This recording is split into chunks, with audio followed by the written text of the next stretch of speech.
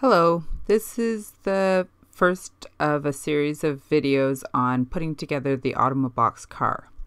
Before you start assembling any of your parts, please make sure that your Automoblox project is the current project and make sure that you've downloaded all of your parts into the folder associated with that project.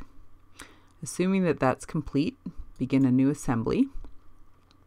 And in that assembly, you're going to be making the wheel assembly first. So this is going to end up being a subassembly. So we go to place, and in this assembly we will throw in one wheel, and if I hold down control I can grab a few things, one tire and one axle. Go ahead and hit open and just click to place those, and then hit escape so that you're not placing more of them. And the three of them should be in there. There you go. All right, we're going to use a new type of assembly constraint to put these guys together. So we're going to go to constrain, and the type of constraint we're going to use is this one here. It's called insert. So use the insert constraint, and then the trick to using this correctly is to grab the edges that you want to have stuck together. So if I grab this edge here, and then I grab this edge here, those two edges are stuck together. However, if you look at it, they're kind of oriented backwards, and that's pretty easy to figure out. Just click on the other solution. So if it shows up like this, just go to in the solution section of place constraints, choose the other one, and it should flip it around to the right direction. Go ahead and hit apply. Now if we take a quick peek at the tire and wheel so far, you'll notice that there's a clear back and a front to it, and so the axle needs to go into the back.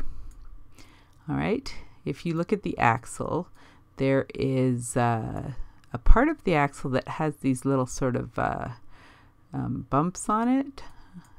You can see it a little bit better here maybe. That part goes into the wooden body of the car. All right, so we don't want to put that into the wheel. What we're going to do is, let me just get rid of this for a moment so that I can move some stuff around. What we want to do is we want to put the part of the axle that has the slot into this opening here. So I'll go to constrain. I'm going to use the insert constraint once again and choose the two edges that the insert constraint will have kind of connect together. And the trick with the insert constraint is that it is going to align the axis that is the center of these guys. All right, so it works with circular things and it aligns their central axis, and then it places the two edges together. So let's see if it did what we wanted it to. Flip it around here, and it looks like we're good. So it chose this solution. Let's see what would have happened with the other one. And that would not have been so good. We'd have all this interfering material. All right, so if things aren't going right in terms of it being oriented correctly, just choose the other solution. That's all you need to do for the wheel assembly. All right, so those guys are all together there. Go ahead and hit File, Save As, and save it as Wheel Subassembly.